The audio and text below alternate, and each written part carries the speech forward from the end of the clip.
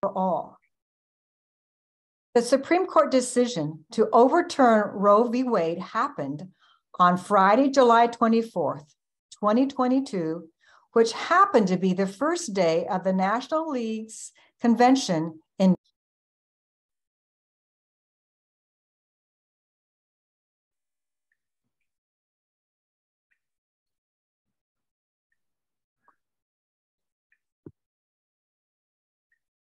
Teresa, you're muted.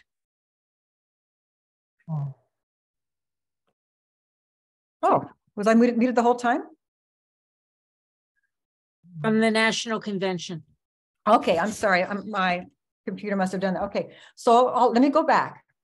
So the Supreme Court decision of overturning Roe v. Wade happened on Friday, June 24th, on the first day of the League's National Convention in Denver.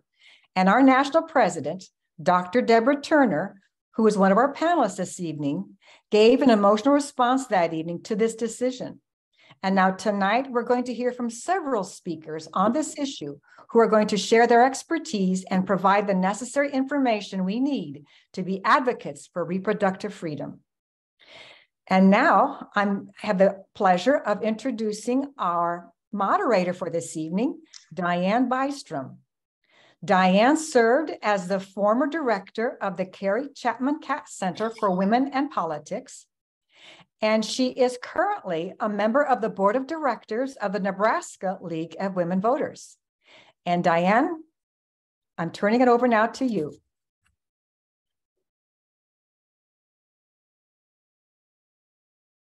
Thank you, Therese. And I'm going to go ahead and share a screen here.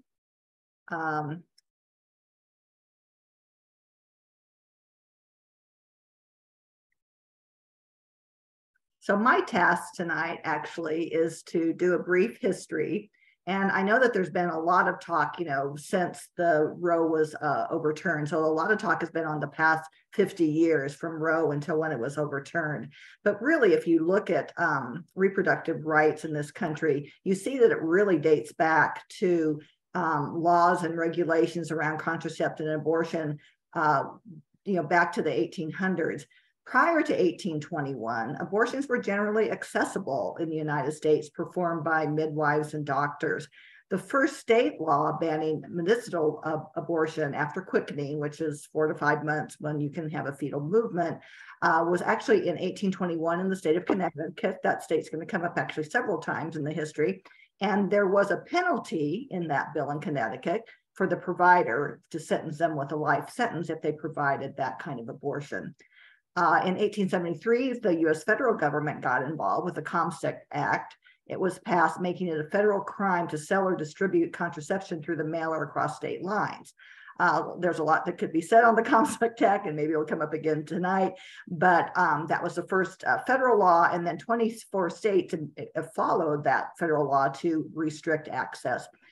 Connecticut, again, prohibiting using birth control, which was actually in place from 1873 until it was not upheld by the Supreme Court in 1965. So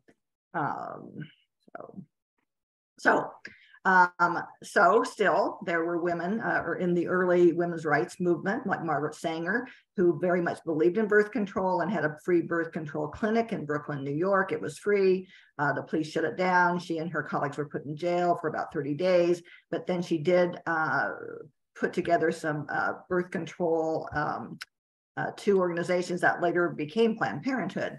In 1936, there was somewhat of a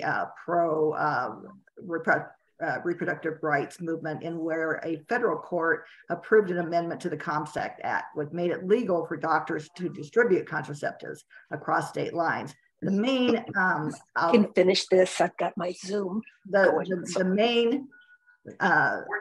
main outcome of this is that it paved the way for advancements in contraceptions. Then we fast forward to 1960 with the first oral contraceptive, the pill, approved by the FDA in 1960. Later on, I won't talk much about this, but in 1998 and 1999, there were other contraceptive pills, morning after and Plan B, and I think Deb will talk about this a little bit. There is a big ruling in 1965, again in Connecticut, Griswold versus Connecticut, and they ruled in a 7-2 decision that the U.S. Constitution protects marital privacy rights, striking down the state's contraceptive ban for married people. And this decision is also important because it introduces a right to privacy argument, which was later applied in Roe v. Wade. 1967, we have the beginning of the women's rights movement, the second women's rights movement, and you have states beginning with Colorado loosening abortion laws, and about Colorado and 11 other states decided that there could be exceptions for the mother's mental or physical health, rape, incest, or birth defects. In 1970, again, women's rights movement heating up in the country. 4 states actually legalize abortion: Alaska, Hawaii, New York, and Washington. And then we have another landmark decision by the U.S. Supreme Court in the area of reproductive rights, when the U.S. Supreme Court struck down a Massachusetts law against distributing contraceptives to unmarried women and men. Again, that cited Eisenstein and Baird, cited the 14th Amendment's Equal Protection Clause. We come now to January 22nd, 1973 with Roe v. Wade. And the U.S. Supreme Court, again, 7-2 decision, ruling that women's right to abortion was protected under the 14th Amendment. And again, goes back to property, or goes back to privacy. The concept of personal liberty was broad enough to encompass a woman's decision to terminate her pregnancy. We have another major decision in 1992. It was Planned Parenthood of Southeastern Pennsylvania versus Casey. It upholds Roe, and you heard a lot about this when in the discussion of overturning Roe, but it added this undue burden standard, a new standard allowing states to pass laws making it harder to get an abortion. What we have really since then, and really since 1973, is a chipping away of reproductive rights in this country. So in some ways, maybe it shouldn't have come as a surprise when Roe was overturned. There have been 1,336 abortion restrictions between 1973 and 2021. In 2021, there was 108 of them passed into law and 50 so far in 2022. Over the past 20 years, not only were the state legislators enacting restrictions, but courts have been shifting for the past 20 years to where a lot of anti-abortion politicians name judges with records hostile to reproductive rights, not only on federal courts, but on the U.S. Supreme Court and state courts. Again, Roe was overturned in 2022. And what we have since then, we have 24 states that have banned abortion or are likely to do so. Legal challenges are pending in 12 of those states. And the states in orange are the 24 states that have either banned abortion or likely to do so. And then in other 3 states, the courts have blocked a ban. So with that introduction, I'm going to turn it over to our panelists. As Therese Grant said, we have a great lineup for you tonight. Dr. Deborah Turner, she serves as the 20th National President of the League of Women Voters of the United States. She's also served in leadership positions for the Des Moines Metropolitan League and the League of Women Voters of Iowa. She was briefly in Nebraska, and we miss you, Dr. Turner. Dr. Turner has practiced gynecological oncology for more than 35 years. We have Dr. Amy Bingaman, who is called by her patients Dr. Amy. She is an OBGYN at Broadlands Medical Center, and among her specialties are infertility, adolescent gynecology care, and LGBTQ plus care. Sally Frank is a professor of law at Drake University, where she focuses on family law, domestic abuse, and guardianship. Her areas of expertise also include women's rights. We have Pete McRoberts. He serves as policy director for the ACLU of Iowa. He is responsible for advancing the organization's broad civil liberties agenda at the Iowa legislature. And finally, we have Maisie Stillwell, who serves as Director of Public Affairs in Iowa for Planned Parenthood of North Central States. And I'm now turning the program over to Dr. T, and she's going to do another introduction about terminology.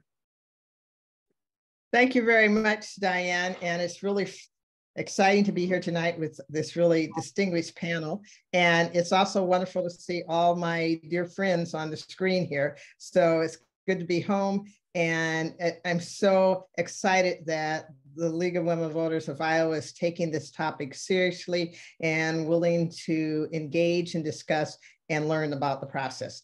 Tonight, I'm going to do something straightforward. I apologize, my slides aren't nearly as pretty as Amy's are, but I'm not as good at doing these things. So, but anyway, we're going to talk about reproductive rights and about abortion. And it's just the facts. It's time that we just talked about the true facts, okay?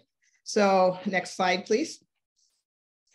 So I'd like to start out with,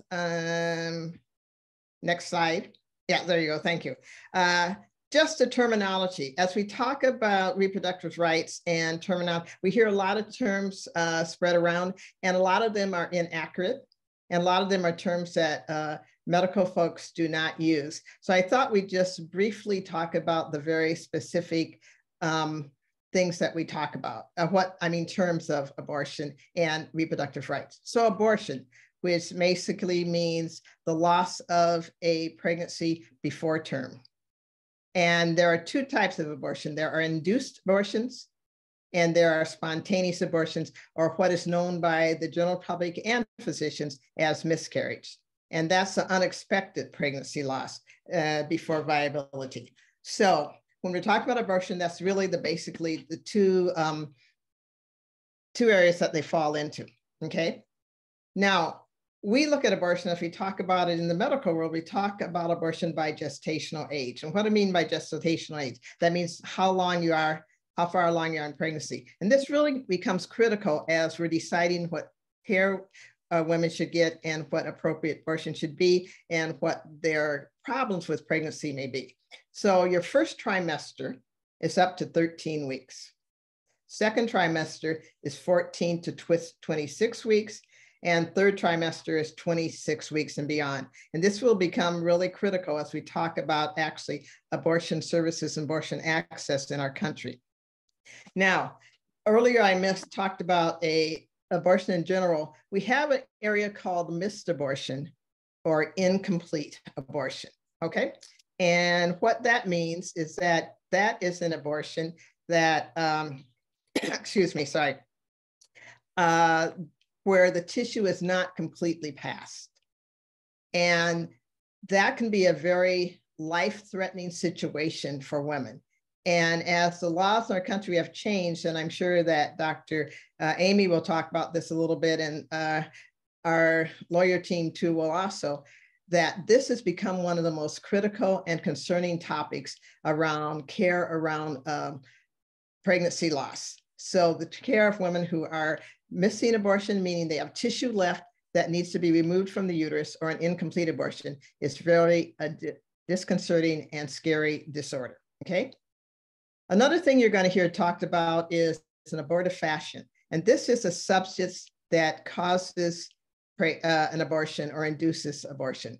Let me be very clear about this. And this is something that as you're talking about this topic with others, you have to understand, Plan B is not an abortifacient.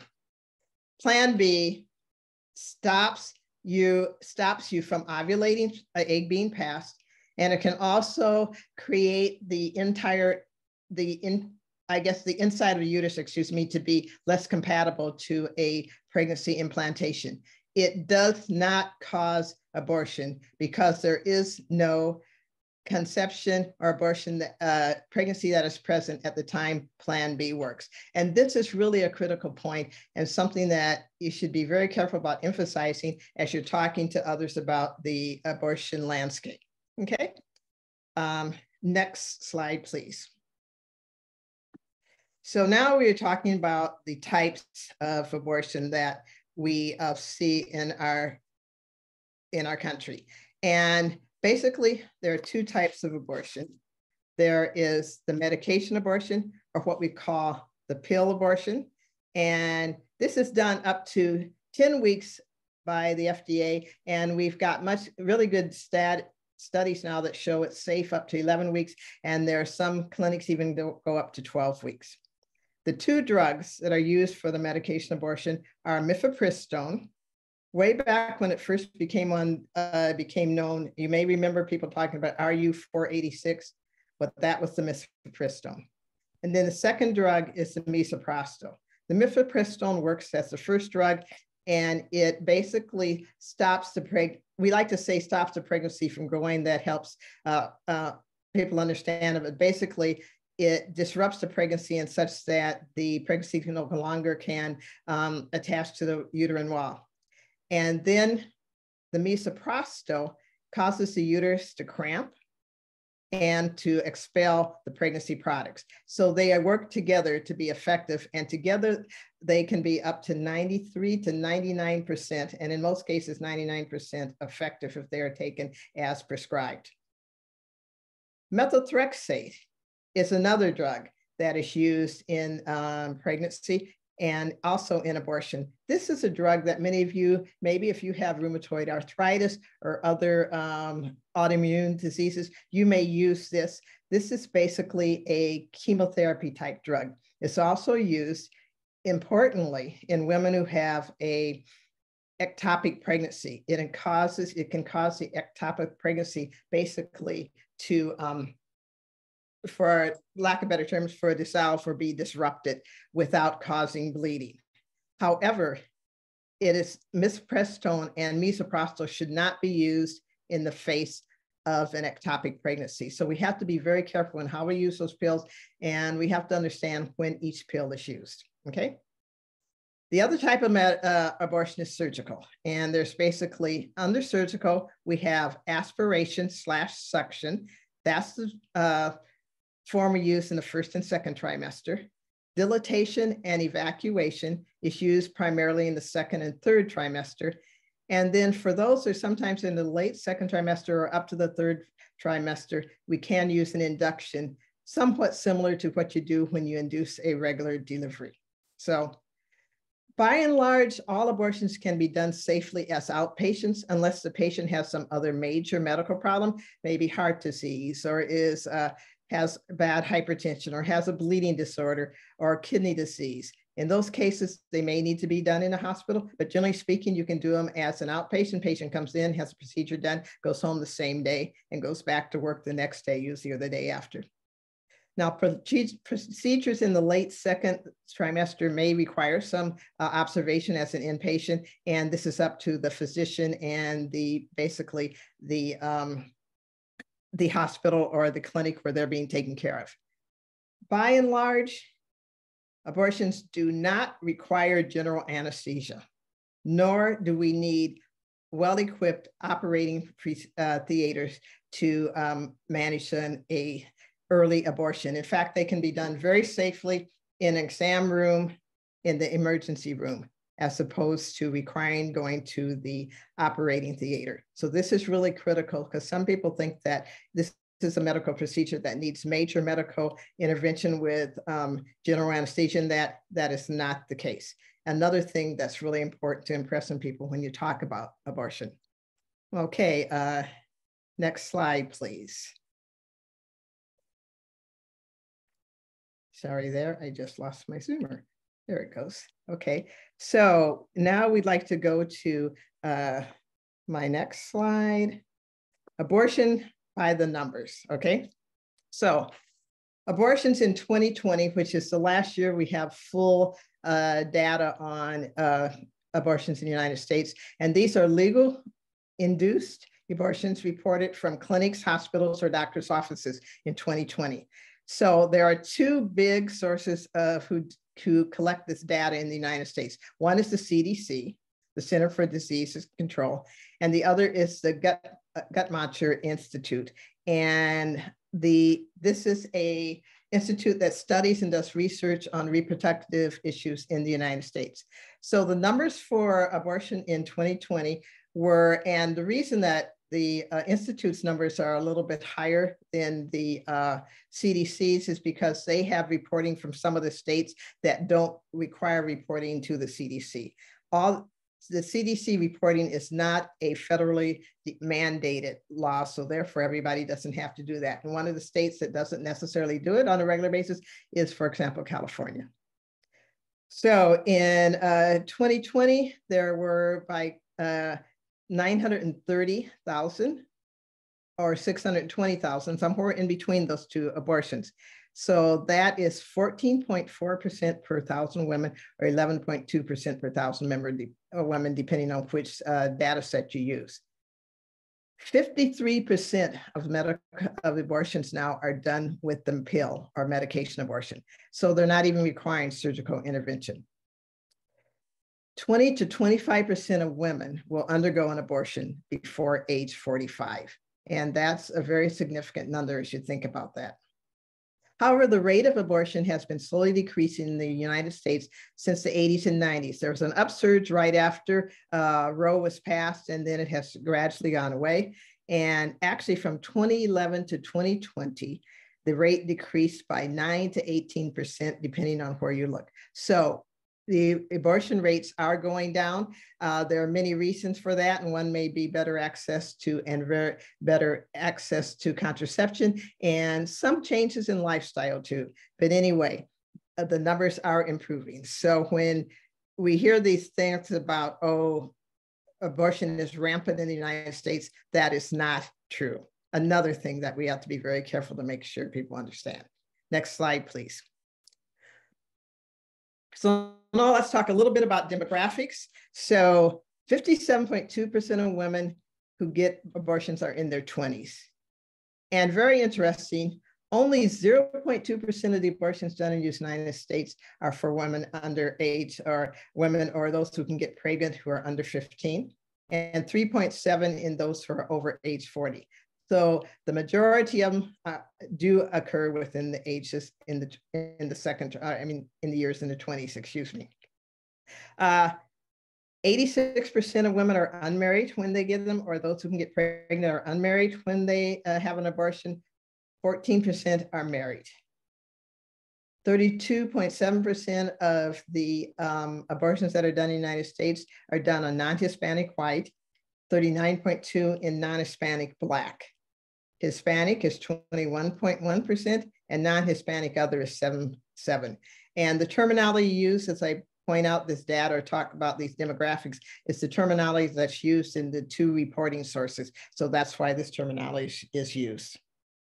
With gestation at abortion, first trimester, 93% of abortions in the United States are done under 13 weeks, 93%. So in a very, very safe time. Second trimester is about 6.2%, and less than 1% is done over 24 weeks of gestation, less than 1%. About 60.9% women or those who get pregnant have had previous births. And when it comes to previous abortions, 56 to 58% have never had an abortion. About 24% have had one abortion before. It's down to 10% have had two, and about 7.8% women have had more, or those who can get pregnant have had more than 3 abortions, 3+. The next point is really, really critical. Maternal deaths. The rate of death from abortion in America is 0.43% out of 0.3% out of 100,000 women. If you look at that compared to live births, the death rate is 23.8% out of 100,000 women. So by and large, it actually is safer to undergo abortion than it is to birth. However, I don't necessarily like to use that statistic unless when we're talking about, the real concerns of how safe an abortion is, because we're not about comparing abortion versus live birth. So you choose because of your risk of death. You make decisions regarding having going through birthing or having abortion because what's right for you. So it's not a trade-off. So I think we have to be very careful about how we use that statistic, okay? And lastly, I'd like to just dispel a couple myths that you are probably going to hear as you talk to others about reproductive health. Abortion does not increase your risk for breast cancer. That is false. There's absolutely no evidence that shows that. Physicians in this country are required to tell that to their patients in many states. However, it is not true. And so most of us, if you work in a state where you have to say that, then you have to qualify that by saying, but medical evidence shows that this is not the case, because we can't tell falsehoods to our patients. Abortion does not affect your fertility. We tell women when you have those who get pregnant, when they leave the office, just remember you can get pregnant as easily again. And for those who don't recognize that, we've had them come back having got pregnant before even 6 weeks past their abortion. Abortion causes lasting trauma. It does not. There's rumor out there that it gives you like a PTSD type syndrome. There's a lot of emotion around abortion. Women get upset and sometimes they cry. They feel a lot of emotion, just like you do when you have a miscarriage, just like you do when you have a birth. But this is not lasting, and the majority of women are very satisfied with the results of the fact that they had their abortion. In fact, usually when women and those who get pregnant walk out, they say they feel relieved. Abortion is not reversible. Abortion does not cause fetal pain that we're aware of. Looking at all the data and the science of pregnancy, it appears that the fetus does not begin to potentially feel pain until 24 weeks of gestation. Abortion is not dangerous, as I pointed out earlier. Like I said, abortion does not cause infertility. And I want to emphasize that again, it does not decrease your fertility in any way, unless you have a complication of some kind, like any pregnancy. And finally, the last one, this is one of the ones that's been increasing lately. People who are religious don't get abortions. That has absolutely, and there's totally false. And everybody who comes for an abortion has their own beliefs, has their own life, and has their own decisions about life. And you can be very religious or not religious. Abortion is not about religion. Abortion is not about partisan politics. Abortion is about your personal choice. Thank you. Hey, Dr. T, before we move on, there was one question about one of your slides. Is the percentage of women having an abortion before 45 only induced abortion, or does it include spontaneous abortion? Before 45, come again, I guess. Ask me the question again. I'm sorry, Amy, I wasn't. You had on one of your slides a statistic about the percentage of women needing an abortion before age 45. And they were asking, is that induced abortion, or is that also include miscarriages or spontaneous abortions? That's induced abortion. I'm talking about the percent of women who have the induced abortions. Okay. Great. And then one last question. Somebody asked, how does maternal death rate compare to before Roe, if you know that? I don't know the exact number, and I can certainly find that for you, but the maternal death rate before Roe was significantly higher, because we do know that if you have illegal abortions, unsafe abortions, the death rate is significantly higher. And I can find you the specific number on that. I will do that for you, okay? Okay, we're going to move into the panelist questions now. And for the panelists, I tried to give you a heads up, but we're going to skip into our second round of questions in the for time's sake. And that is the first question then is to you, Maisie. What threats to reproductive rights are we currently facing in the Iowa legislature? Thanks, Diane. Oh boy. Well, thank you so much for having me with you tonight. It's great to see all of you. So the threats that we're currently facing in the Iowa legislature. So I'll take just a half step back and say that Iowa politicians have introduced more than 70 bills attacking abortion rights since 2011, including a 6-week abortion ban in 2018 that was blocked by the courts. That is the same law that Governor Reynolds is now seeking to have the Iowa Supreme Court revive this year. So majority leaders in the legislature, majority party leaders in the legislature have pledged not to introduce new abortion legislation until the Iowa Supreme Court issues their decision in that case later this year. But we know that politicians who want to ban abortion are just chomping at the bit this legislative session, given the lack of protections and those that we have lost over the past year. So they have already introduced a ban on medication abortion, which here in Iowa actually accounts for 79% of all abortions, so much higher than the national average. And these lawmakers have also pledged to introduce a total abortion ban as well. We haven't seen that, but that is, of course, despite that pledge to not introduce additional restrictions. But we know this is all part of an overall goal to ban safe and legal abortion in Iowa. We are facing those proposals right now, but we are also seeing in both the House and Senate, they've introduced omnibus bills that funnel $2 million in taxpayer money to fund anti-abortion centers, which boosts a very costly moms program that has less than a year under its belt and no publicly released results.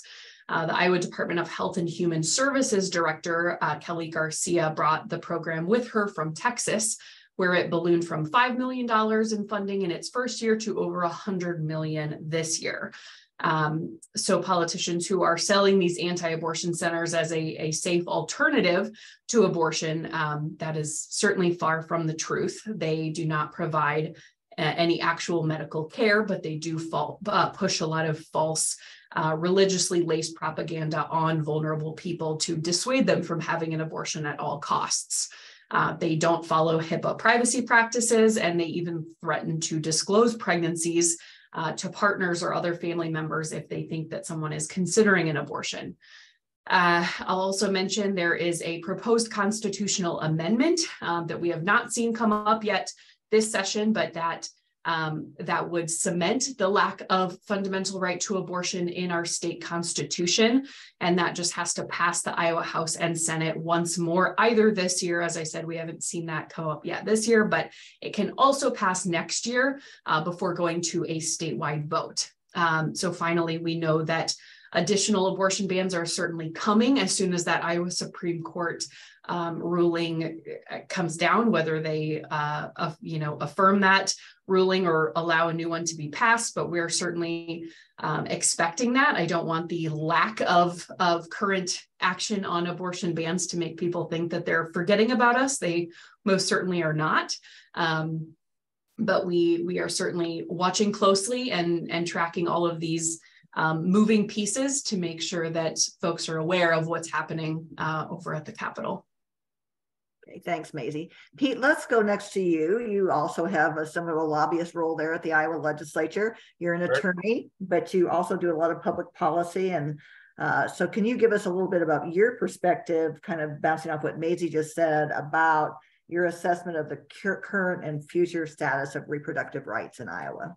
Yeah, first I want to associate myself with everything Maisie said. And second, thanks everybody for asking my organization to be a part of this, and particularly to Dr. Turner. It's told you a couple of months ago, it was good to see you again. And that's the case for you and everybody else here. So thank you. With regard to the substance, I want to echo Maisie's point, and I want to dig in for just a moment on the amendment. So as Maisie mentioned, there's pending litigation and a pending ruling from the Iowa Supreme Court that will give guidance to legislators that they currently don't have. So what we all understand is that whether it's Governor Reynolds or the legislative majority, they all have some policy agenda that includes either restricting or banning abortion. And that's nobody can argue with that. They ran for election on it. The open question is, what would the Supreme Court allow and what wouldn't they? And so there's a procedural case that Maisie mentioned that it's not only procedural, but to her point, the governor's office has tried to resurrect a previous ban that was thrown out under kind of a novel legal theory. So the issue is they've got to answer a threshold question about whether or not it's lawful under the Constitution to reinstate a law that was thrown out before they get to the question of whether or not the law itself was constitutional. So there's a lot of stuff at the Supreme Court. That's the issue. So this is why the legislature is tapping their brakes on any possible restriction. So the head of the Iowa Senate, the head of the Iowa House of Representatives have all said explicitly that they're not going to run any law relative to abortion rights. Governor Reynolds said this as well in her campaign for election. So I think that's true. And the reason why is because let's just imagine this.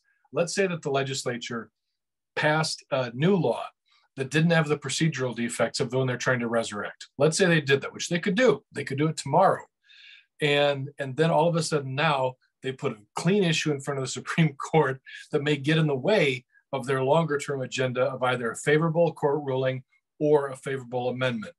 And that's where they're at. So right now, the Iowa Supreme Court over the summer, a week before Dobbs, reduced the rights for an abortion in Iowa for women. They lowered it to what at that time was the federal standard. So undue burden. I don't want to get too legal, but the point is they kept Iowa's protections in place that were at that time consistent with the federal law under Casey, so the successor to Roe. Well, had they waited a week, maybe they wouldn't have. But the deal is the Iowa Supreme Court issues their rulings based upon their independent rating of the Iowa Supreme Court, the Iowa Constitution, the US Constitution. So it's anybody's guess what the Supreme Court would do in a post-Dobbs environment. We don't know. So neither does the legislature, and that's the issue. So right now, of the 7 Iowa Supreme Court justices, 4 of them have at one point or the other in the last 8 years voted for the undue burden standard of Casey, which is still current law in Iowa. They get there for wildly different reasons. Some of them look like they got there because, well, this is federal law, so we got to comply. The other ones have used that as a counterpoint to the fundamental right ruling, which they subsequently overruled. But the point is the legislature is as much in the dark as we are, I think, which means I don't see any likelihood that they pass a substantive abortion-related regulation between now and the ruling on the immediate case before the Supreme Court. Ain't gonna happen. Okay, so what then? To Maisie's point, and expanding on it, the legislature, the members of the legislature, Governor Reynolds, they have not tried to hide the ball in their position. They've been explicit about it. 2 weeks ago at the Iowa legislature, 2 new legislators spoke, notably no committee chairs, nobody with a lot of influence, but one of them said they wanted a life at conception bill. Governor Reynolds has reiterated her support. And the reality is Governor Reynolds won in a clear and convincing way. Legislators came back with increased majorities in the Iowa House of Representatives and the Iowa Senate. So from their perspective, they didn't hide the ball. They ran on this. Nobody was in the dark as to what happened with Dobbs. They were all there, and they got elected with larger numbers. And yet, they're still not going to run an abortion restriction. So this is where I have something to add that I hope is helpful. There's got to be some release of pressure inside the legislature. There just has to be.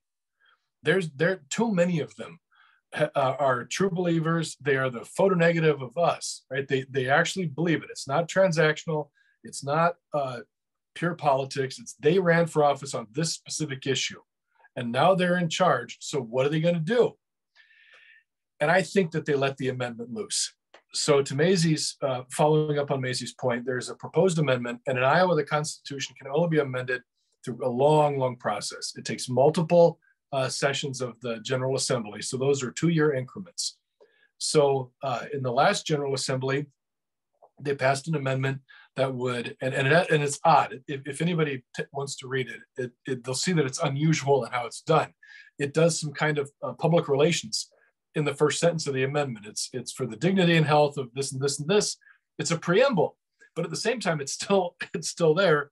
And then it simply states that there is no right to an abortion in Iowa or right to public funding of an abortion. That's the amendment. And the legislature passed it once. Like Maisie said, it doesn't have to go to the governor again. They just have to pass it through both chambers. And then it goes to the ballot, assuming they don't do anything differently, in November of next year. So tomorrow, if the legislature chose, they could pass this amendment and get it on the ballot. And I think, all things being equal, if what the legislature's intention is don't rock the boat with the court, wait until they know what the court does. What does them less harm?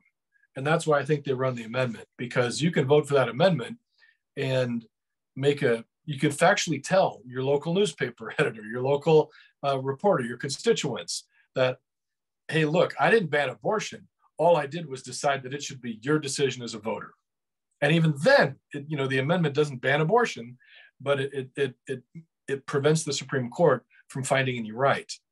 So in some respects, it's clever the way they did it.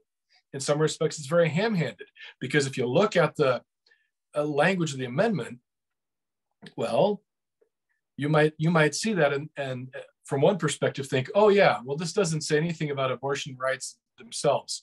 But on the other end, you might say, if they wanted an exception for rape, if they wanted an exception for the life of the mother, if they wanted an exception for incest, it would be there, and it ain't. So this is the type of conversation people need to have amongst themselves. And the question is, all the things that the vast majority of people think about and consider, regardless of how you feel on the spectrum of your support for abortion rights or not, regardless, the question is, if you believe that whatever restriction there is, that there should be an avenue for health, for life, for rape, for incest, et cetera, if you should be the exceptions, look for them in that amendment, you won't see them. So every time people try to soften the blow of what this amendment does, just remember, it's an explicit grant of power to the legislature to do whatever they choose at any given moment. And I think people see that. You know, the support for exceptions, again, regardless of whether you would call yourself pro-choice, call yourself pro-life, I mean, it's the numbers are there. People who are voting against abortion, nonetheless, abortion rights, still support exceptions on certain reasons. Most of them do.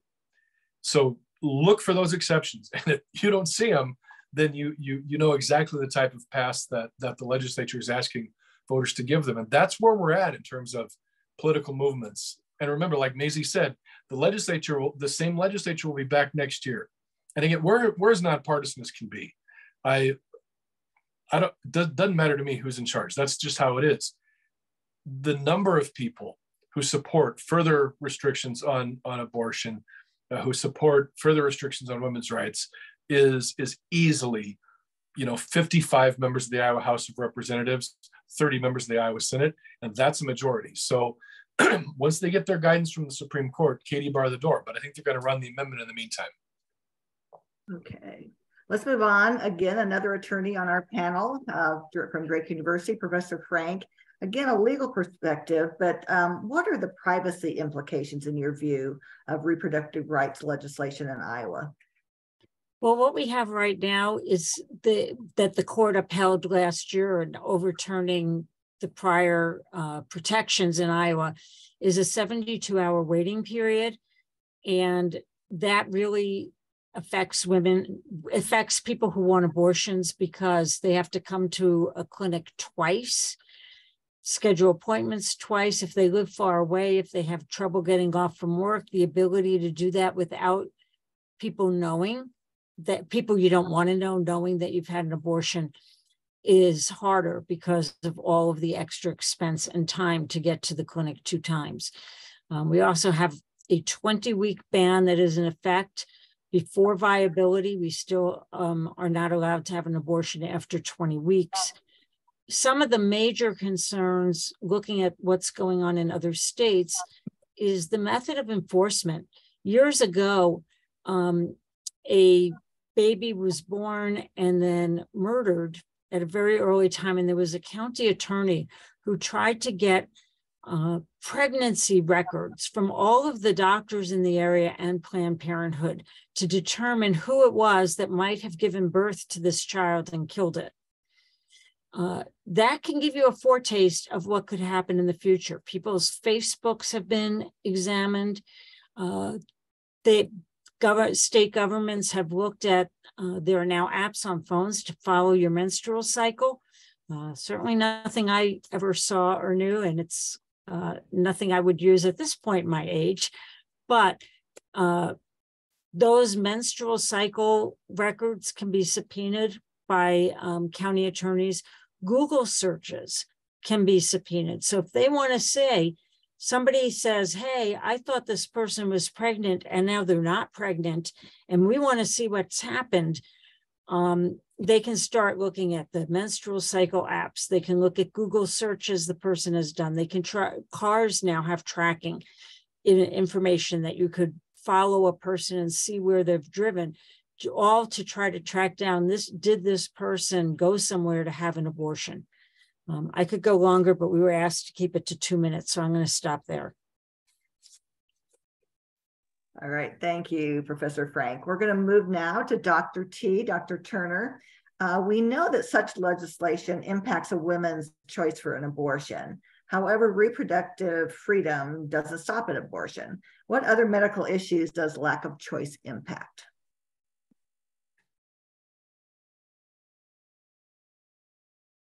Well, first of all, as I mentioned earlier, one of the crises that we're seeing right now across the country throughout many emergency rooms and in clinics is the issues surrounding spontaneous abortion and also incomplete abortion.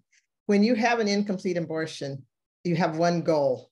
And it doesn't matter if it came from an induced abortion or a spontaneous abortion, is to get the tissue out of the uterus.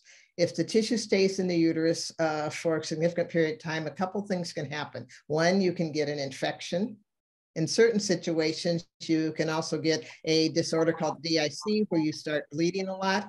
But more critically and really important is that you can bleed. And Dr. Amy, I'm sure, can speak to this, but one of the greatest risks of pregnancy, and one of the reasons that women die both in labor and in spontaneous in abortions, and that is because of hemorrhage. And that is a really concerning thing, because doctors are becoming afraid to treat women if they're having hemorrhage, because they assume maybe they had an abortion, and if they do a DNC or they do a procedure that removes any tissue that may be in the uterus, that this might be considered forming abortion, which is very scary. The other things that and there are the issues around, for example, if you hypertension, if you have a significant hypertensive disorder and you can't have an abortion, you could go into hypertensive crisis, and this could cause your death. You know, you could have, if you had a medical disorder that is risky to carry a pregnancy, and there are many medical disorders that are that situation, things like renal disease, kidney disease, heart disease. These can all be actually threatened by a pregnancy. And therefore, in order for it to save your life or decrease your risk of having persistent chronic disease, then you need to have an abortion. And finally, there are many other things, but I think I would like everybody to turn to something, and I hope you'll all go out and look up something called the Turnaway study. Turn away, like, you know, turn you away. And this was a study that was done by an organization called, and I always have to look up the name and I apologize, Advancing New Standards in Reproductive Health. And that's a group out of University of California, San Francisco. And they did a study where they looked at a group of women who were turned away from having an abortion, who came, and they were like 1 to 3 weeks past the gestational age. That's why they were turned away, and women who were able to get their abortions. And they followed them for 5 years. So they got really good data, and they were very, very clear at following them up. And the things that they found out were very startling. First of all, these women were more likely to experience serious complications at the end of their pregnancy, including preeclampsia, or eclampsia, that's a hypertensive problem, and death. They were more likely to stay tethered to abusive partners. And, you know, the medical issues that come around with having an abusive partner are very critical. They were more likely to suffer anxiety and loss of self-esteem. They were less likely to have aspirational life plans. They lost the ability for that. They were more likely to experience poor physical health for years after their pregnancies, including chronic pain and gestational hypertension. And the study also found, and this is very interesting, that denying abortion had serious implications for the children born of unwanted pregnancies, because of the situation that the person who bore the child lived in and their underlying medical conditions. It threatened the health and well-being. So the lack of turning away from Roe has more implications than just, and I don't say just in sense, but more implications in the fact that you can't get an abortion, because if you can't get an abortion, it can cause many other problems. All right, thank you. Now we will move to Dr. Amy. Dr. Amy, as an OBGYN in Iowa, how is the threat to reproductive rights affecting your practice? First, I'd like to thank the panel and Dr. Turner for including me with this esteemed group of people. And thanks to everyone taking time out of their day to come join us for this conversation. I have to say I was born in 1974, so I grew up with the privilege of choice, including in my personal life when I had an unplanned pregnancy at the age of 16. And through the vast majority of my professional life, I've had the privilege of choice for my patients. I would not have thought that this would be a spot we were sitting at. And the fact of the matter is unplanned pregnancies are a reality in the United States of America. And unplanned pregnancies will always occur because every contraceptive method on the market has a failure rate. So what I'm finding how that's translating into my practice is I have some very responsible moms who are bringing their young virginal patients to me for long-acting contraception because they're worried about what is going to be available to their children down the road. So I'm putting in a lot more IUDs under sedation because that's the only way I'm going to put it in a virgin unless they're remarkably mature because it is very uncomfortable. A lot more Nexplanons for patients who aren't even really thinking about becoming sexually active yet. I have a large LGBTQ population, many of whom have zero chance of getting pregnant if they're only voluntarily having sex. But so many in this patient population are petrified of rape and an unplanned pregnancy that they're asking me to put them under general anesthesia to remove their tubes to take away the possibility of an unplanned pregnancy by a rape and being forced to carry a pregnancy that, quite frankly, some feel would kill them. I'm also putting a lot more long-acting contraception in my special needs patients. So special needs patients, I adore them. They're one of my favorite patient populations to care for. We know that they have a higher rate of sexual abuse.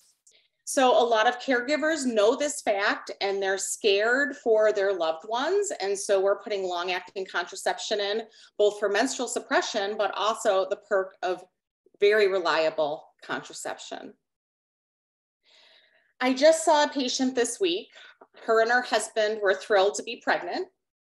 And it turned out to be a missed abortion, which means she came for her first visit and the baby did not have a heartbeat. They opted to do medical induced abortion of this pregnancy, and she ended up hemorrhaging on her toilet. She passed out. The husband had to call 911. She came in, she had an emergency D&C, and she's done fine. Seeing them in their post-op, they are unsure if they want to get pregnant in the future in Iowa because they're afraid that they won't be able to have a D&C if they have another pregnancy without a heartbeat, that they will be forced to miscarry at home with the risk of hemorrhage, need for 911, and the potential of no one being able to intervene for them.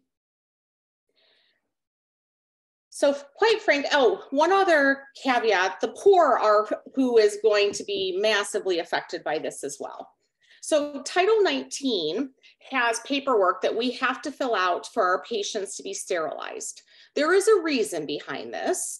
In the United States of America, it is very distressing to most of us in healthcare, but some poor and disabled in this country were sterilized without their consent. So because of that, there are laws in place that women who have Title 19 wanting to be sterilized have to be 21 years of age at the time that they sign the consent form, and we have to wait at least 30 days until we perform that procedure. This law was instituted to protect people, but now it's just one more barrier to healthcare for our poor individuals. For instance, I had a patient who delivered her third baby and she turned 21 years old 5 days after the delivery, and I could not tie her tubes until she signed the paperwork 5 days later, and then we scheduled her 30 days later for her sterilization. But unplanned pregnancies can occur in that time frame. So long and short, abortion's healthcare, unplanned pregnancies will never go away. We need to fight really hard to keep this in place for the women in the United States of America. Thank you, Dr. Amy. So I'm going to skip over to, Pete told us a lot about the Iowa Supreme Court and what he thinks might happen there. So I'm going to skip to Professor Frank and to talk a little bit about how do actions of other states around the country impact Iowa, in your view?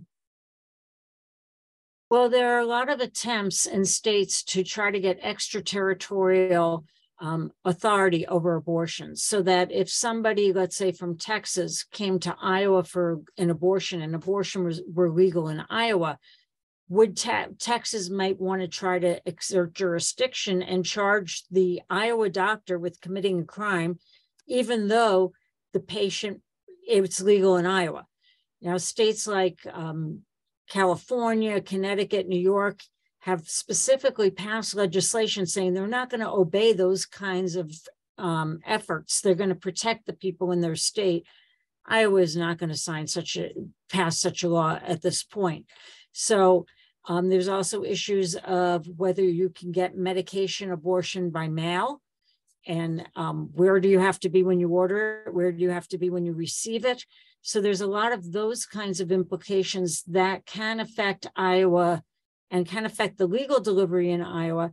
The aiding and abetting that states have, where you can't aid and abet an abortion or help them. Well, if I help them get to Iowa, and is that violating the Texas or the Utah statute?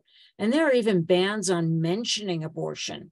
In Utah, academics, professors have been told they could be charged with felonies for having an academic discussion about abortion. So it's really affecting every which way. And I just want to mention to people, if anyone wants to ask a question about how these laws are impacting the free exercise of religion for those religious people who do not oppose abortion, I'd be glad to address that, but I will stop there. Thanks, Professor Frank. We're going to move back to you, Dr. Turner. And I want to ask a question about the Emergency Medical Treatment and Active Labor Act. And, patients have concerns about their care in emergency rooms. Could you tell us a little bit about this law and what it means to you? Sure, I would be happy to. And I will tell you a little bit about the law, and then I am going to ask my lawyer friends to weigh in, because this is a really, really critical piece. And I'm sure Dr. Amy agrees with this. So the Emergency Medical Treatment and Labor Act was passed in 1986. And basically what it says is that if someone comes to an emergency room and they're asking for emergency care, that emergency room is required to do an examination and determine if they have an emergent situation, and then make sure they are stabilized, and if it's emergency enough, treat them at that time. And the reason for this law was because there were rampantly in the United States, people would show up at emergency rooms, and if they had, unfortunately, something which was called a negative wallet biopsy, which was kind of this euphemism for they had no money, they were not, that they would then be transferred to another hospital or sent to go to another hospital without being seen or without being treated. And because of this, as you can well imagine, many, many people died in transfer or got to the other hospital and were so critically ill that they ended up with chronic problems. The law also says that any hospital, and this has to be for hospitals that obviously take Medicare and Medicaid. And it also says that if you are a hospital that receives funds from these federal programs, then you have to accept patients who have been stabilized somewhere and have an emergency. You need to accept them. So what we've been seeing happen is we have this issue around a woman comes in, just like Dr. Amy just talked about, who is bleeding profusely. And this is happening all across the country now. This is not an imaginary situation. And she's bleeding from a AB, be it spontaneous or induced. And just so everybody knows, you can't tell if a loss of pregnancy abortion is spontaneous or induced by examining the patient or looking at the patient, unless you see some very specific, significant trauma, which is rare indeed. There's no way you can tell the difference. All right. people are being sent away from emergency rooms because maybe the physician wants to treat them, but the hospital has said no. Either it's because we're a hospital that has a religious affiliation that doesn't allow us to do this, or it's because we're afraid that we will be charged and we have got a case against us if we allow you to treat them, or physicians are afraid to treat them because they're afraid to lose their license if they take care of someone and it turns out to be like a abortion. So my question to our lawyers is that I think there was an interesting, which state is it, in Texas, that has a preliminary injunction against this law regarding, following the EMTALA requirement so that their hospitals would not have to do this. And my question to the lawyers is this enforceable, and are we going to see this as an increasing problem in our country? And the Biden administration was certainly pulling out that law, pointing to that law as one of the arguments and one of the federal tools to try to make sure women have the healthcare access they need. So, of course, and this gets to the question that Dianne didn't ask at the beginning, but the politics of judges, the number of absolute right-wing and even unqualified judges that were appointed under Trump has increased so much. So they're judge shopping, bringing these bringing these cases to judges they think will be sympathetic with them. And that's how they got an injunction in Texas. There's even a case in Texas now trying to challenge the FDA's approval of the medication abortion drugs. So, and of course it's brought in Texas in a district where the main district judges were appointed by Trump. But it seems like there will be that statute would require that medical care. The problem is that the doctors might deny that that's what the medical care is necessary. Doctors are having to have their lawyers on speed dial all over the country. And lawyers are not the ones who should be making medical decisions. Doctors should be. And patients will die and do die when doctors have to postpone out of fear that they'll be imprisoned. And I'm not blaming the doctors for it. I'm blaming the statutes for it. Can I pop in there? This is the point you made about the judge shopping is huge. That's the mifepristone case, and they can literally go anywhere. So this is an organization, and their entire agenda is going from jurisdiction to challenge abortion rights statutes. This is the same organization that my office is litigating against on the 6-week abortion ban case, the resurrection of it. So this is really, it's an important thing, and on the state angle, this is to your point about doctors needing to have their lawyers in. These laws are badly written. So, for instance, when we hear people talk colloquially about exceptions for rape and incest and so forth, the exceptions that the Iowa legislature has passed, according to them, those don't exist anywhere else in Iowa code. There is no crime of rape in Iowa, and yet that's the word that's used in the exception. There's sexual abuse, assault, and so forth. There's an exception for incest, but incest as a crime in the state of Iowa is very limited to certain degrees of relation. So this is, I'm emphasizing your point, and I don't mean to be repetitive, but these laws are badly written. And if you're a doc and if you're a lawyer, you don't know what the outcome is. So this is why I'm deeply concerned. I mean, I've heard legislators, members of Congress, governors talk for years about, well, we want X, Y, Z exceptions. And my response is, well, where are they in law? And they're not. So even in the state of Iowa, like, the exceptions that people approve of, again, colloquially or politically, you tell me what they mean. So yeah, that's a huge problem. Okay, turning the page a little bit now, and Dr. Amy, you mentioned this a little bit in your response to the last question I asked you, but anything else you might want to add about how the threat to reproductive rights in Iowa affects those marginalized, and talking about LGBTQ community, refugees, domestic violence victims, and even those who are economically disadvantaged?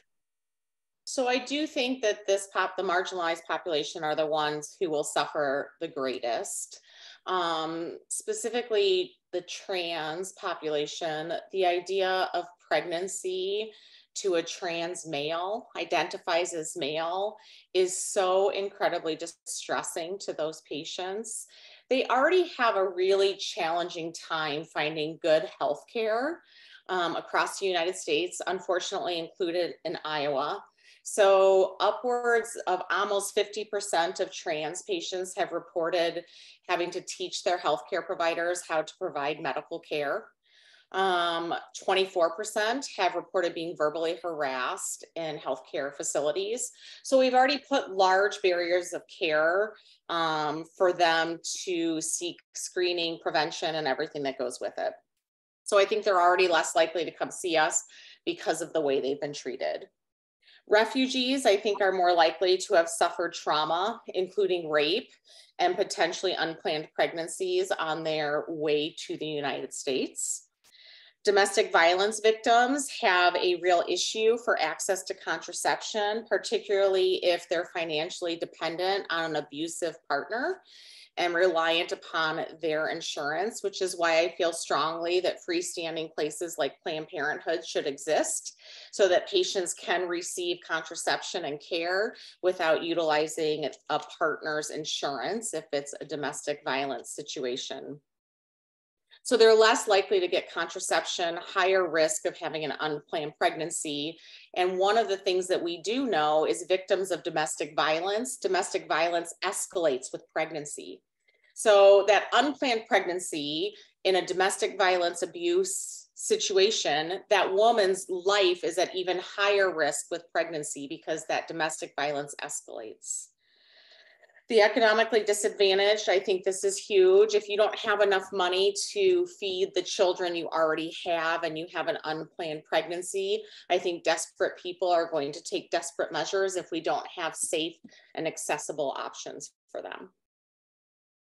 Thanks, Dr. Amy. Now we'll move to Maisie, and this is a question I think that comes up, and I'm going to include Nebraska in it as well, Maisie, is that what are you seeing from Planned Parenthood North Central about the influx of patients that we could be seeing currently in Iowa and Nebraska due to interstate travel? Absolutely. So we have, since the Dobbs decision came out overturning Roe v. Wade, we have absolutely seen an increase in patients from out of state traveling to our 5-state affiliate, which includes Iowa, Nebraska, Minnesota, North and South Dakota, specifically in Iowa, Minnesota, and Nebraska. Those are the only 3 states of the 5 where abortion remains legal. These patients are coming from across the country. We have seen patients from places like Texas, Florida, Louisiana, and this influx, along with the medically unnecessary 24-hour mandatory waiting period that went into effect last year. So now 2 visits are required for abortion care, has also led to longer waiting periods in our health centers. And so as a result, our affiliate has actually seen a 40% increase in second trimester abortions because of these barriers to care. But we have certainly been planning for this and put additional supports in place to be able to support abortion patients to get the care that they need. We have patient navigators who connect pregnant people with appointments and financial support that's needed for daycare, their own care, transportation, time off of work. And certainly Planned Parenthood is committed to providing patients with the health care that they need and will continue our fight to do so. Okay, thanks, Maisie.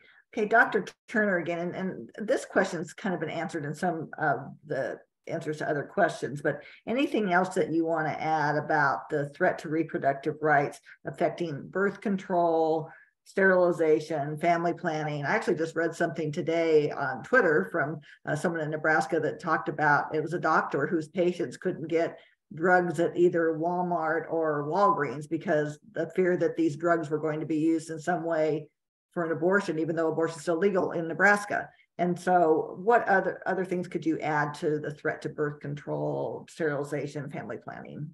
Right. And that's a very that's a very important issue, that the one you just brought up, and one that I've seen, and I've actually seen it play out, where, you know, it's very interesting about our willingness to allow people to practice the professions that they have chosen, and to the best of their ability and in the way they think is correct. And this really has stymied the practice of physicians, obviously, as they're getting more and more challenged. But the place where we're really noticing it a lot is in pharmacies. Because in order to, when you write a prescription, you have to have a reason for the write a prescription. So when we write a prescription, we write, you know, penicillin for something or the other. You have to have codes that you put on so that they can go back and say, this is what this was for. So the insurance companies, quite frankly, will pay for it, okay?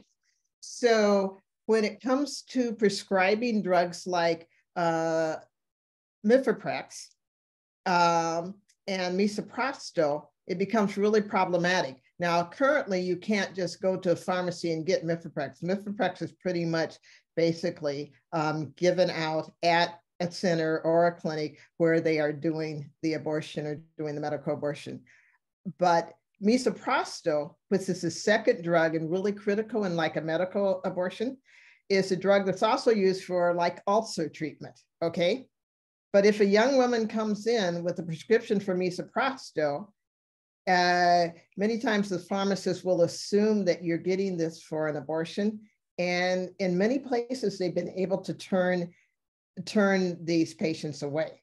So it's been really, so the issue around contraception, of course, is, you know, one, will pharmacies honor your prescriptions? The other thing is that we talked about that myth of saying the Plan B causes abortion, and that's what it does. That, as we know, is not the truth. That's a myth that we have to get rid of.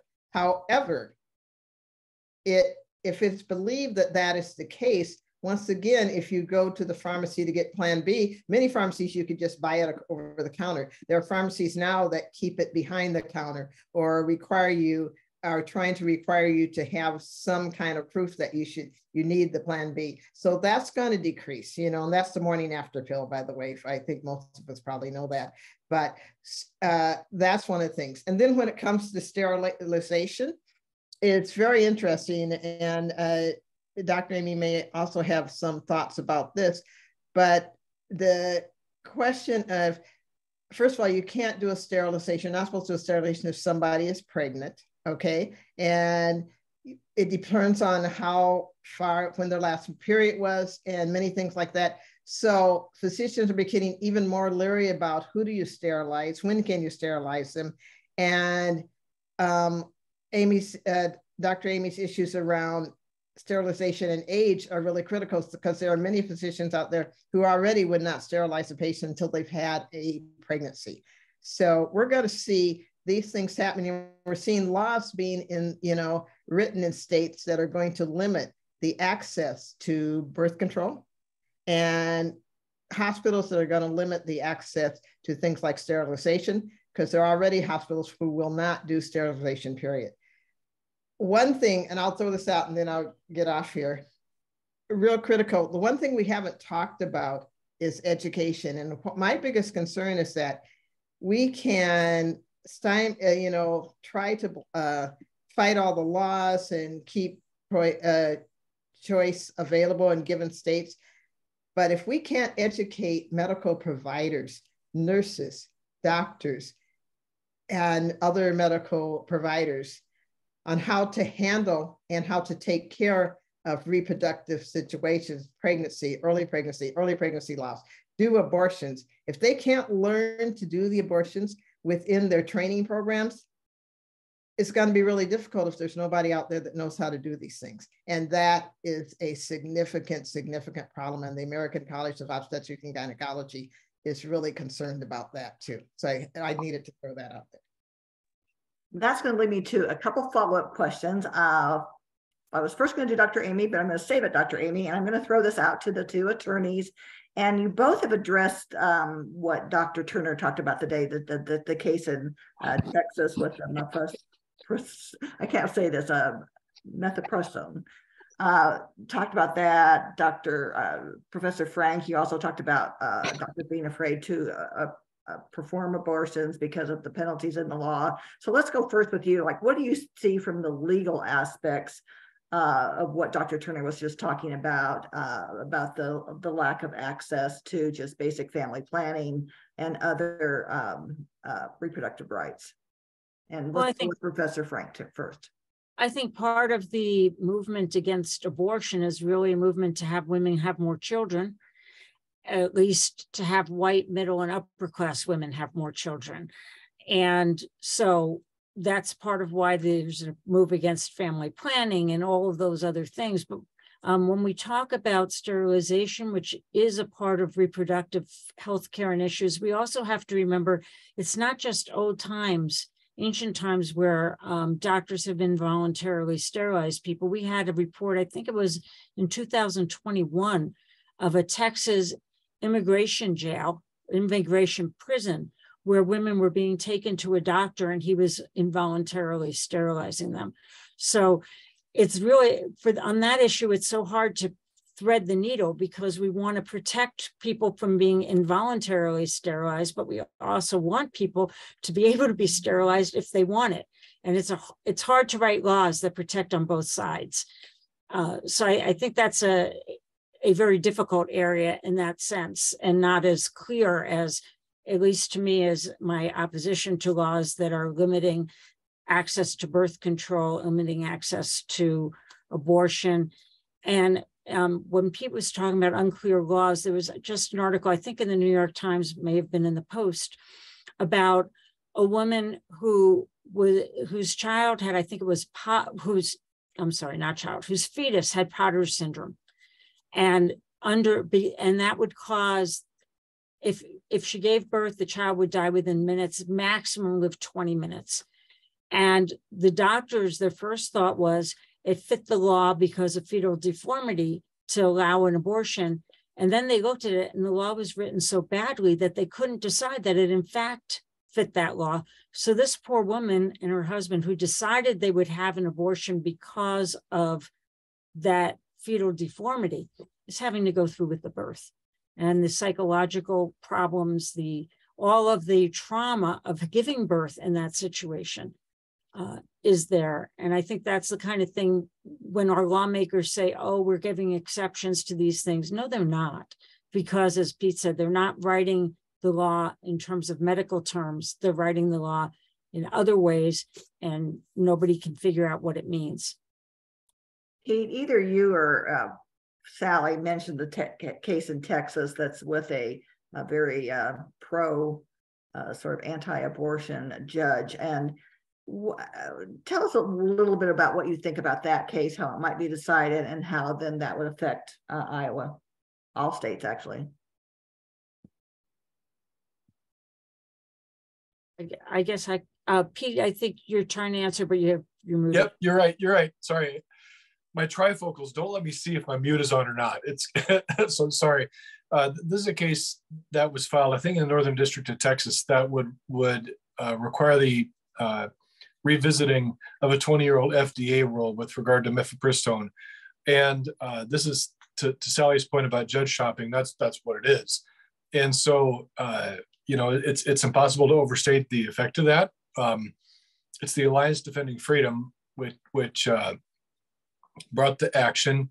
Just an hour and a half ago, they were denied the stay pending trial. So there's some good news there. I can't predict where it goes, but it's real. And again, not being a partisan, elections have consequences, and whether it's a governor of a state or a president of the United States, they have extraordinary power to impact the judiciary for a generation. And so for issues that people care about, we got to take this into account. I mean, the reason why that these judicial districts and the circuits have the judges they do is because of an election. And so the legal question is up in the air, and I can't predict what the Supreme Court would do or what the appeals court would do. This administration has been very open. They expanded the availability of mifepristone that was first expanded as a result of COVID. They then the president made the rule permanent in January of this year.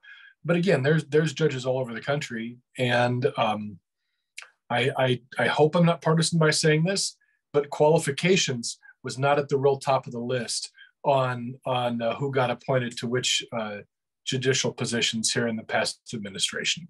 So yeah, this stuff's going to bruise us for a long time. Can you or Sally explain though that why would this concept of a federal court can impact, so it could impact the whole country? That's, I think, the thing that people don't understand. Sure. I think that's a real critical piece here that some of us just don't get. It's interesting you bring that up, because in the thick of the Trump years, there was a movement to limit district court, federal judges' rulings or protective orders to the district itself, but that's not the law. And so 5 years ago, it was, well, if you're in this liberal district, can your ruling be limited to this geographic area because that's the circuit you're in? And now it's, well, but now it's a conservative district, so it's national. But yeah, the district court judge, when they issue a ruling, it's everywhere until a superior court decides. Thank you. Amy, Dr. Turner talked a little bit about physicians and pharmacists, basically practicing under these threats to reproductive rights. And I know one of the concerns here in Nebraska among a group of female physicians that have joined together to oppose legislation here is the recruitment and retention of OBGYNs in Nebraska. How's that playing out in Iowa? Well, first of all, during medical school, you first pick your specialty you want to go into. And I think that medical students may be hesitant to choose a practice where you don't get to actually take care of your patients with full scope. So I think that's the first part that it starts at, is with medical school training and getting students to want to go into OBGYN residencies, which is already got its issues for students wanting to go into it because of our time commitment and the hours that we work. And then once you do get adequately trained OBGYNs, if there are states that limit women's reproductive rights, they may opt to not come to those so that they can practice full scope of care for their patients and not worry about losing their license, jail time, or fines for saving a patient's life. So I think I love Iowa. I'm not from Iowa, but it's the longest I've ever lived anywhere to this time. But most of us don't feel like we have to stay here if there's other states that we're able to practice full scope of obstetrics and gynecology. Okay, thank you. I think this will be my final question before we move into questions from the audiences, and it's for Maisie. And this is a thing, maybe to end on I don't know if I'd call it a positive note, but what do you think are the best ways that we can talk to our friends and family about abortion rights? Thank you. I love this question. Abortion stigma is a huge barrier that we face and that we have to overcome in this fight to protect reproductive freedom in Iowa. Abortion is, as we've learned tonight, abortion is very common. It's very safe. And, 1 in 4 women will have an abortion, meaning that most people know and love someone who has had an abortion. But people are afraid to speak out because of the shame and judgment that is so often associated with abortion. And that's where we see myths about abortion go unchallenged and these dangerous policies get passed. We are fully immersed in this work, but we also know that so many Iowans don't know their own reproductive rights and bodily autonomy are on the line, and that abortion could be outlawed in Iowa this year. Abortion is not a dirty word, and we shouldn't be afraid to say it. So the latest Iowa poll that I love to talk about found that 61% of Iowans want abortion to be safe and legal in most or all cases. That was asked to Iowans using the word abortion. It's not a dirty word. So you will certainly find many more friends than enemies in these conversations. We do certainly have entire trainings on how to talk about abortion specifically and the best ways to do that. But I will say, just on a surface level, talking about reproductive freedom and bodily autonomy are things that most people tend to agree on, and certainly reminding folks that we should be able to make personal medical decisions without the interference of politicians and judges. So those are widely agreed upon principles that I would encourage you to use. And ultimately, it is critical that Iowans are talking to their friends and family and neighbors about these attacks that are being launched against reproductive rights in Iowa, including abortion. Because if we don't talk about it and we don't stand up to the people who are elected to represent us and make that majority opinion known, then we know that will have lasting impacts for generations to come, and certainly will not be easily undone. So I would just absolutely encourage folks to be having these conversations, and it's really not as scary as it may sound. And anyone who's interested in learning more about getting comfortable talking about abortion with folks that you may know, we are always happy to be a resource on that and help you in those conversations.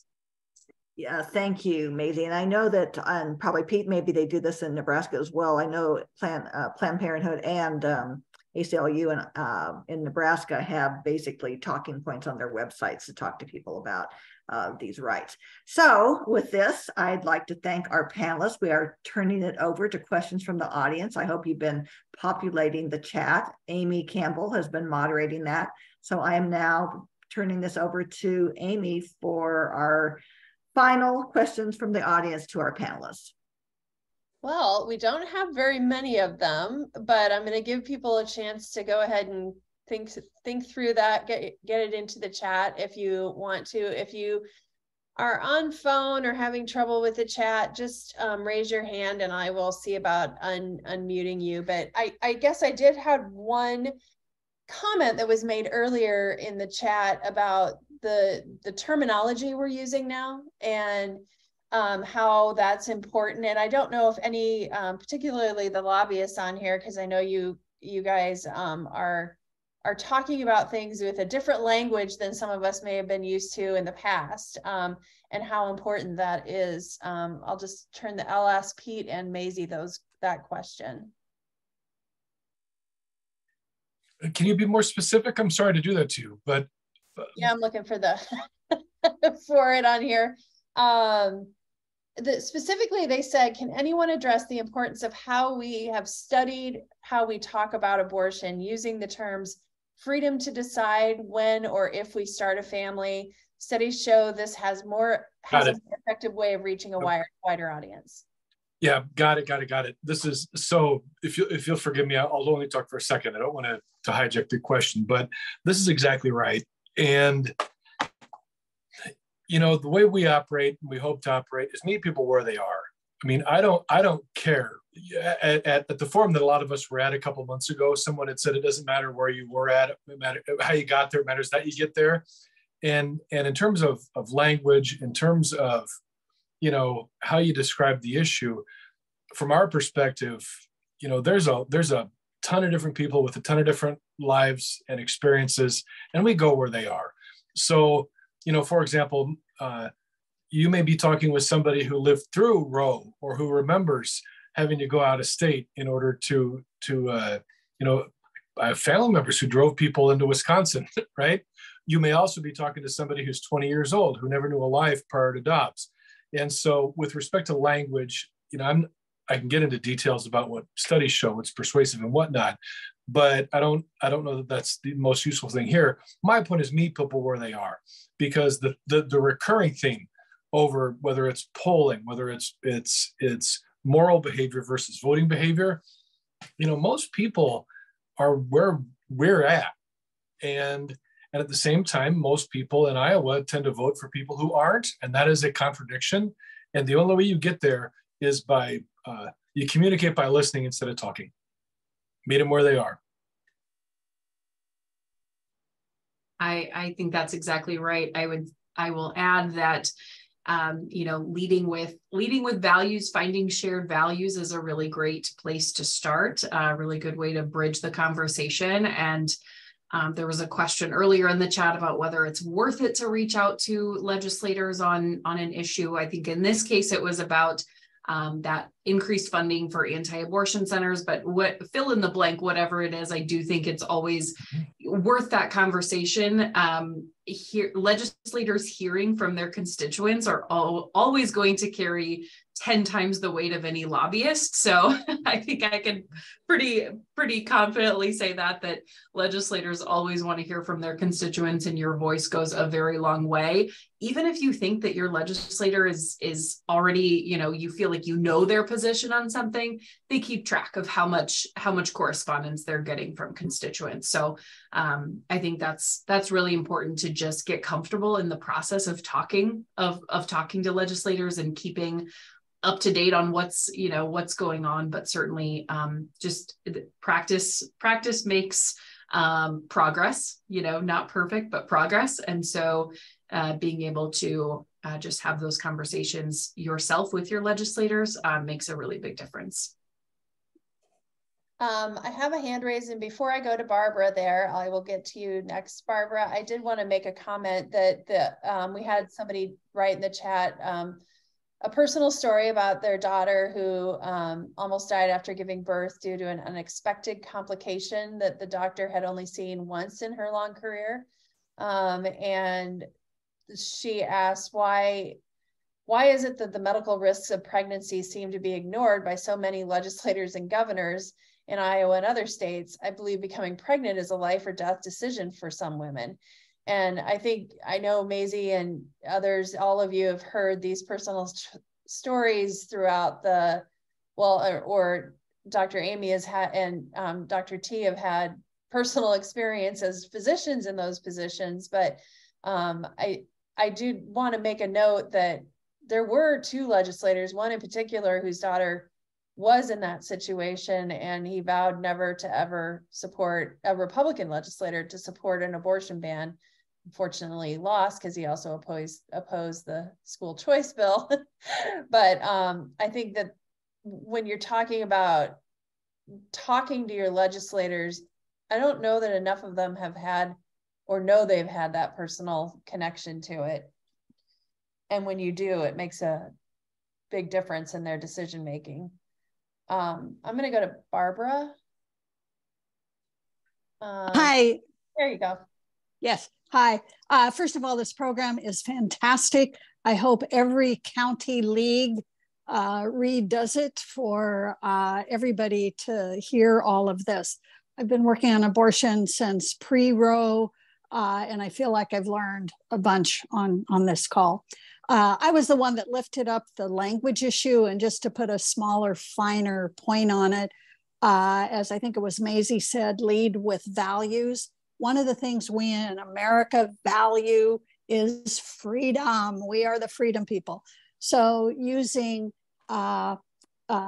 Americans deserve the freedom to make the decision of when and if to start a family. So using that freedom word. Secondly, using the word decision instead of choice. It's a small little flip there.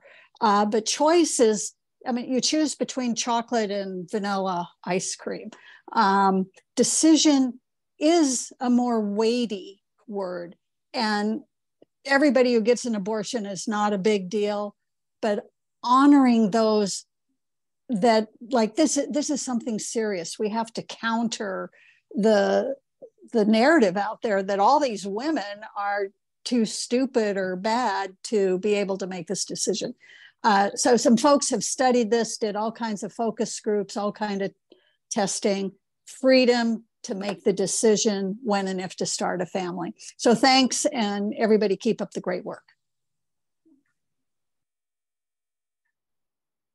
Do we have any other questions? I just noted in the chat that we are videotaping this, and so the link to that video along with slides, we will make sure everybody has that, and I think Therese will probably post that somewhere on our website.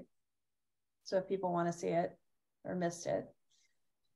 We do have another question. Isn't the governor and the legislature practicing medicine without a license?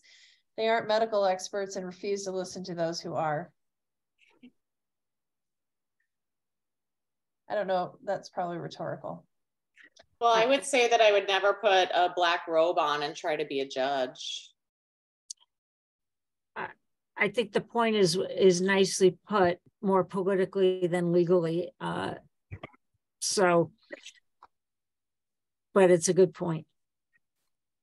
I guess one of the questions I didn't get to, because I wanted to turn over to the audience, the last question was going to be kind of a lightning round, and we could go to that. Just from each panelist, what would you share about what people in the audience can do? What can they do to take action? And let's start with Dr. Amy. So I think everyone here is here for the right reason. I do think that this fight is exhausting. I think it's really easy to get demoralized and feel beat up when we're not seeing the changes that we're fighting for.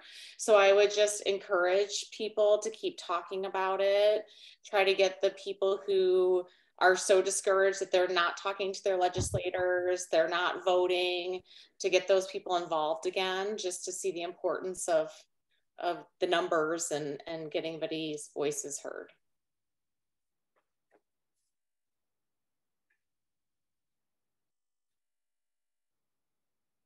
So everybody weigh in from the panel.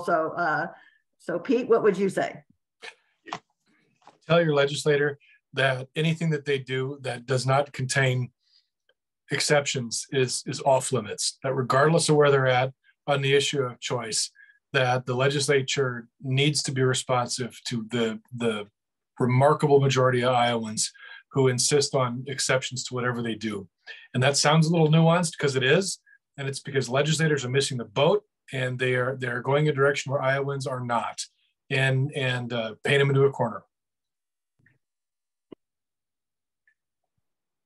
Professor Frank? I think it's kind of what we've been talking about. Talk to your family, talk to your friends, talk to your legislators. And one rhetorical thing I asked years ago, but if they're doing no exceptions, then what they're saying is they would rather have dead women and dead fetuses than just dead fetuses. And you might want to ask them why they want dead women that could be saved. Dr. Turner?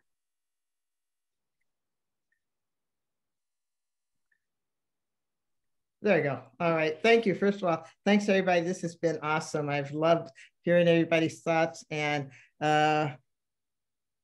one quick thing, there are some really great talking points and discussion of this on the league website under league management. And the league has been a supporter of this since I think it went into our impact on issues back in the 70s, maybe even before that. So just so you know, that's where we really stand. But I would say what you can do, one, tell a story. If you think about it, the way we have learned things and the way humans have developed over the centuries and centuries is through storytelling. And so tonight, as you heard people telling stories, those are the things you remember, and those are the things that impact you. So find a story that it helps you understand about this issue, and use that story when you're talking to people. So tell stories. Number two, find a friend and make it the buddy system. You know, when we say when you go to vote, go to vote and take a friend, okay? So when you are engaging in these discussions or going to a meeting or having an educational system like this, bring a friend and share that, because we respond much better and understand better and relate better when we hear it from our friends, okay?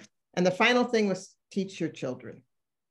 This is an educational process, and it's all about our children and the future that our children are going to have. I like to say everything we do today is about the children that are here who are going to be our future. So figure out ways to teach your children so that when they get to our ages, they will have been exposed to these things and they will have the knowledge and the ability to deal with all of these issues in a very productive, democratic, and very diverse and inclusive way. So teach your children, take a friend, and tell a story. All very good.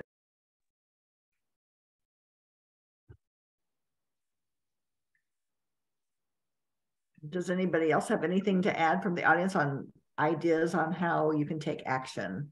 And by the way, I think it was Barbara that shared, I was recently at a conference, and there was a study there about using the word freedom and decision rather than choice, because it was like, you know, everybody has a choice, as Barbara said. So I think the way we talk about things, and Pete also mentioned this too, and kind of trying to do some reflection on how we use words and talking to state legislators, for example.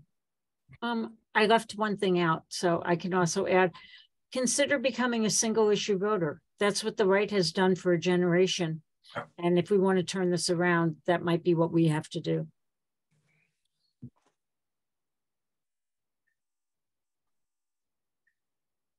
And I will add that Maisie added a couple links in the chat, including one where you can sign up a pledge and get Planned Parenthood advocates emails and action alerts directly. So I encourage everybody to do that as well.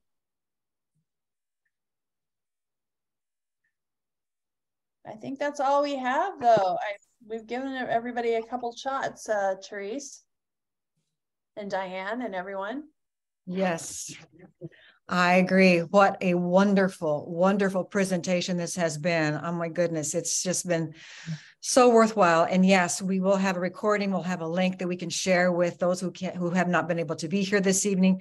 But I do want to thank Dianne, our moderator, for doing such a wonderful job and asking questions and keeping this moving. And thank you to our panelists, Professor Frank, Pete, Maisie, Dr. T, Dr. Amy, and it was just wonderful to hear what you had to say for all of us.